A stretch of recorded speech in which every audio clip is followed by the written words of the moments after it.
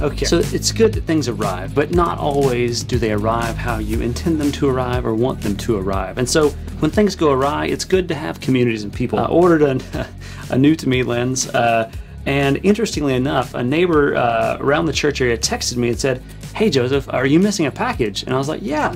It texted me that it was delivered and signed for, and I don't know where it is. It's supposed to be delivered here at the church. Well, it turns out it was delivered at the end of their driveway. So I'm not sure if it fell off the truck, got damaged, or somehow otherwise, but the good news is the church member brought up the church and texted me that it was safely arrived there. So thanks, appreciate y'all. You know who you are. Thanks.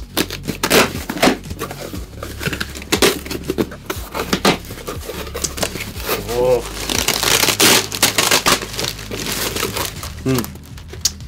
So very exciting, new to me, Canon RF 50mm. This is my first purchase of an RF lens. I've been rocking the 50mm 1.4 here.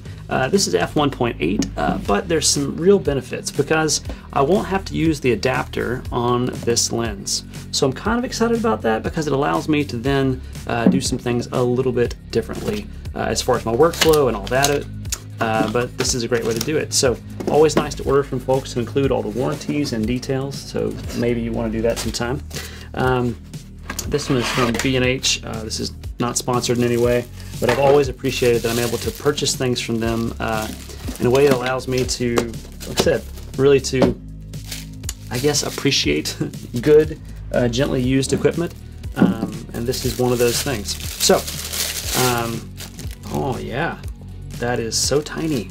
This looks like the old Nifty 50, which is a classic 50mm f1.8 that everyone uses on EF glass and all of that.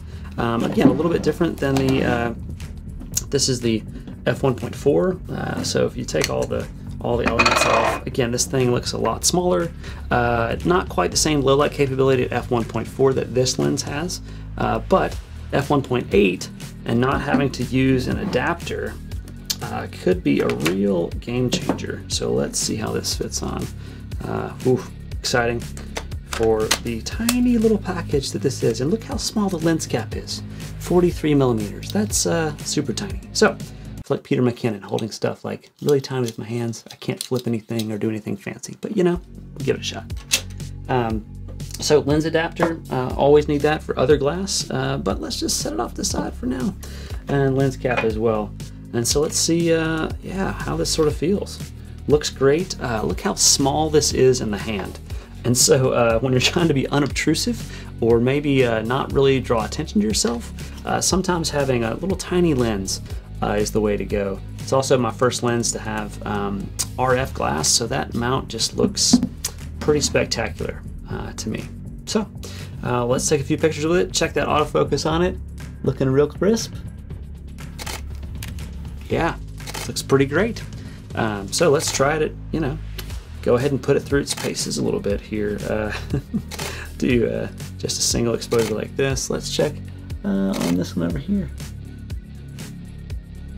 Yeah, this is pretty nice. Good out of focus background blur. That's kind of nice. It sounds great. Yeah.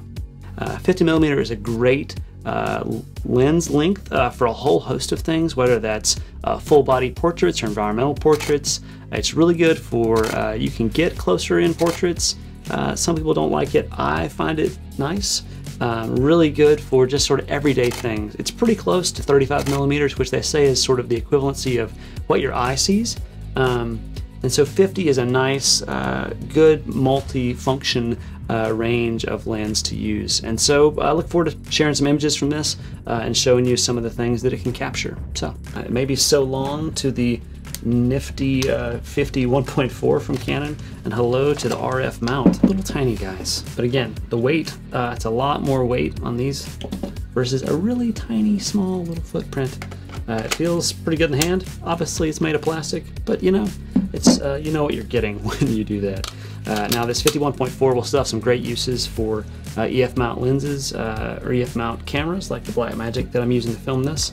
But this is going to be sort of a nice, easy, everyday carry solution for photo and video. I've got a little screw cap adapter for this to then be able to use my neutral density filters and then be able to rock this thing wherever I am, easily throw it in any bag or carry it around all day. It's not going to break your back or the bank. That's all for the video today. Thanks for watching. Be sure and like the video, subscribe for more R6 content.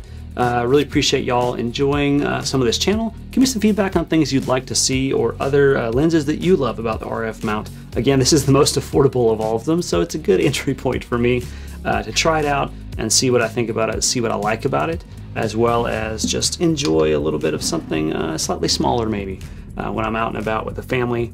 Thanks for watching. Like the video, subscribe to the channel, and we'll see you in the next video. Peace, y'all.